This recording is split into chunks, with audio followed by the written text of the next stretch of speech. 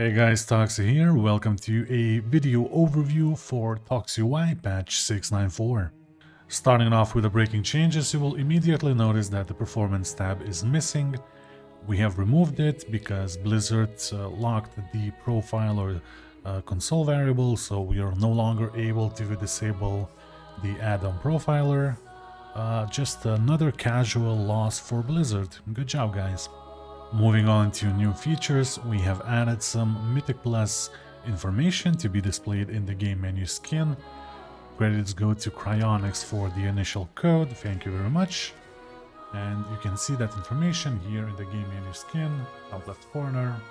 You'll see the current keystone, your Mythic Plus score, and also your latest runs.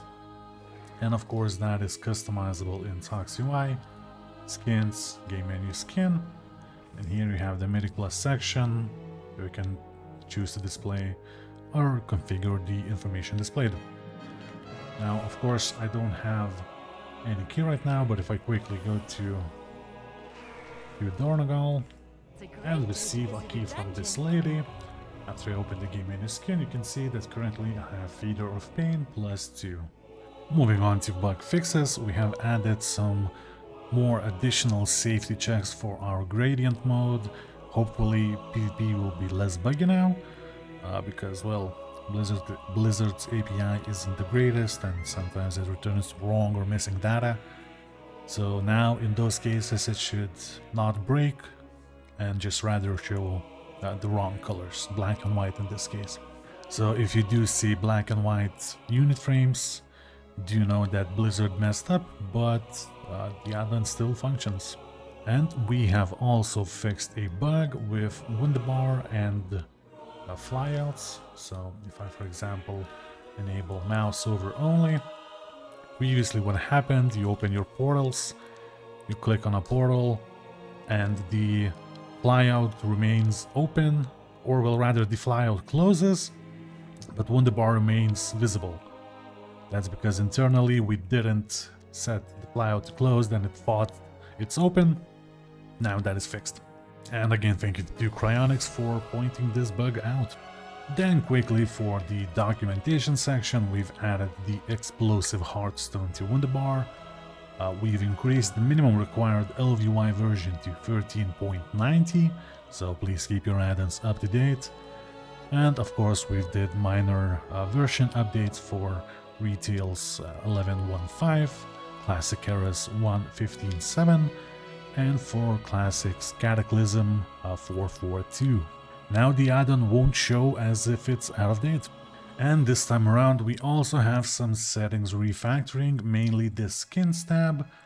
So now you can see that the action bars and game menu skin, they have their own separate tabs, where previously they were under the LVUI tab. And to be quite frank, this this tab had a lot of information. It was difficult to find stuff, so now you open action bars, you see everything related to action bars, meaning the visibility state of those and the colored modifier keys. And as well, game menu skin has seen an uplift, now has its own dedicated tab with its own sections and customization for, that ease of access, I guess. Furthermore, I removed most of the new sign icons. Now, if you don't know what that is, it basically would show an exclamation mark next to a tab or section, and it dictates what to display when clicking LVUI's What's New button in the top right. So if you didn't know, here's this button, What's New, and when you click it, it shows you everything in the LVUI settings that have this exclamation mark. So in this case, ToxiUI, you can see the game menu skin has an exclamation mark, because we've added the Mythic Plus section and, moved it to a separate tab. So always check this button after updating, it's quite useful.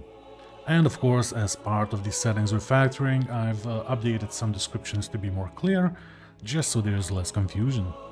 And that is it for ToxiUI Patch 694. I do realize this patch is quite small, and it has been quite a long time since the last patch.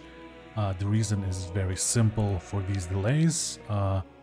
First, I think the UI is in a very good shape right now, and I don't know, just don't know what to change. Everything seems fine for me.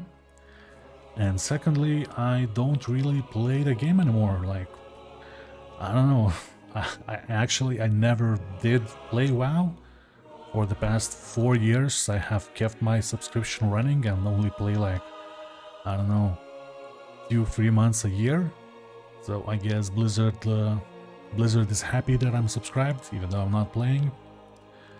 So yeah, motivation is quite low, but if you do have some features or feature requests or bugs that you found, please do visit my Discord server where I'll happily answer your questions or open a issue on GitHub. Thanks for watching and see you in the next one.